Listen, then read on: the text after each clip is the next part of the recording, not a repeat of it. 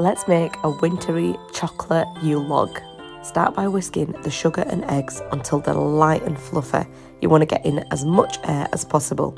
Then sift in your flour, followed by your cocoa powder, and fold the mixture until it's fully incorporated. Pour the mixture into a baking sheet. You can either line this or spray it with Release cake spray and bake in the oven for 10 minutes at 200 degrees. Remove the sponge from the tin whilst it's still hot. Score the bottom before you start rolling it using a tea towel. Doing this whilst it's still hot allows you to manipulate the sponge and prevent too many cracks. Allow it to cool in the log shape.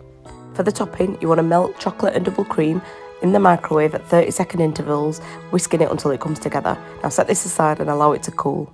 For the filling, combine double cream with caster sugar and whisk until you get soft peaks. Now very carefully unroll the cake to prevent any breakages. Spread that chantilly cream all over the sponge before you tightly roll it back up again. To ensure you get a nice tight swirl, you want to even out the pressure across the log and then let it rest on the outer edge. Carefully slice at an angle a small chunk off the log and attach it to the outer edge, and then pour over the chocolate ganache that you made earlier. When the ganache is slightly cooled, use a fork to create the bark effect, and then you want to dust it with icing sugar. Enjoy!